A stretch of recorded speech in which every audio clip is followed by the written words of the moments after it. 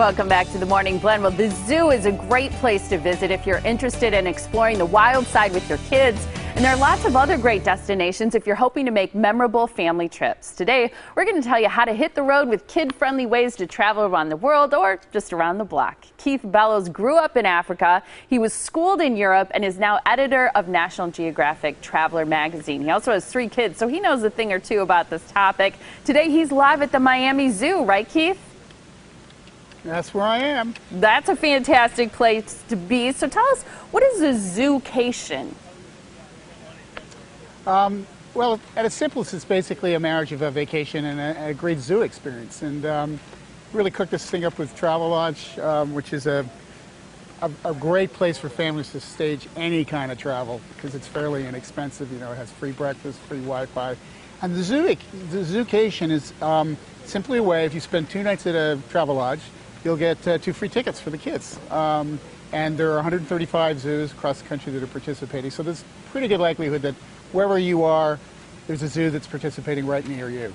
And zoos are just a great family summer bonding experience. Yeah, why do you like zoos so much? I mean, you've traveled the world. You've been to so many different places. What is it about zoos in particular that you make it a place that you like to recommend to families? Well, I think that, you know, when you've traveled as much as I have, I mean, you've been on safari, you've done stuff in the Amazon, but that's not what little kids, they don't have those experiences yet. You want them to want to have those experiences. So taking them to a zoo is a way to expose them in a very safe, very contained, very normal way to wildlife. And if you can get them excited about it, and there are very few children, and actually very few adults, that aren't going to be excited about the zoo experience, then you've sort of piqued their interest, and you can get them to want to go and see animals in other places. We just took our kids on a National Geographic expedition to the Galapagos, and that was the first time they had actually experienced sort of nature nose to nose. Seals and tortoises and red-footed boobies and the whole lot. And that's what you really want to do, is to start to connect the dots. It's, you know, my book, 100 Places to Change Your Child's Life, is these places that can give your children the magic once they've got, you know, once they've got the lust to explore the world.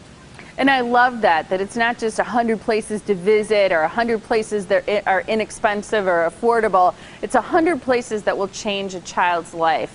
And so with that in mind, I wonder what other ways you think families can make the absolute most of a summer trip.